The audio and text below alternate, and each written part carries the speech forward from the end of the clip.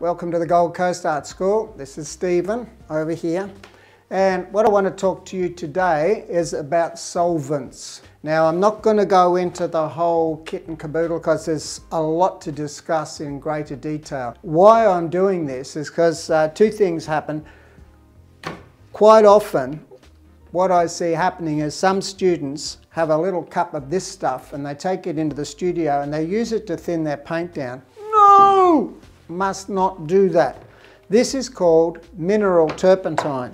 These are also called turpentine, but a different type of turpentine. And its job is purely to clean brushes. It's designed to strip the oil and the gunk out of your brushes and make them nice and fluffy for next week. You don't use this to thin your paint. Yes, it thins the paint, but what it does is it robs the pigment of any protection. Oil paint's made up of, guess what? Oil. You're right. So what does this do? It chews oil, it destroys the oil, it eats it out. So what we use when we thin with turpentine is this baby. This is the stuff that you paint with. It's called pure turpentine or gum turpentine.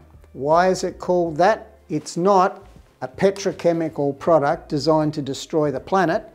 It is actually distilled from the sap of pine trees, okay? The turpentine pine initially was that's why they called it that, but that really strong, sickly sweet smell, some people love it, some people hate it, sometimes they get a headache right there. Sorry about that, folks. What that does is it effectively thins the paint, but the residue leaves a protective film, UV cream for the pigment. So the pigment is less likely to fade, the sun can't get at it, the light doesn't get at it, and also it's not going to crack so much. Now, I mentioned the smell. I happen to like the smell. Whew. When I was at RMIT, we were on the top floor and I'd be walking up through the different floors and we'd get to 3.5 and I'd start to smell that smell and But some people hate it. So there are lots of different companies have different alternatives. This is by Archival Oils and it's an odorless solvent. Does the same thing as that, but it doesn't pong and won't give you a headache. But it is protective. It's not for cleaning brushes. I saw a guy last week cleaning brushes with this stuff and I thought, good Lord, do you wash your car with Evian water?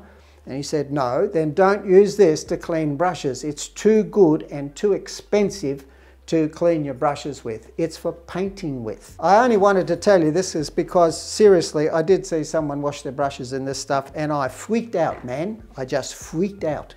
Thank you for watching, listening, or whatever you do. Maybe you were cleaning your teeth. I'll be back with more helpful hints later. Thank you. Bye.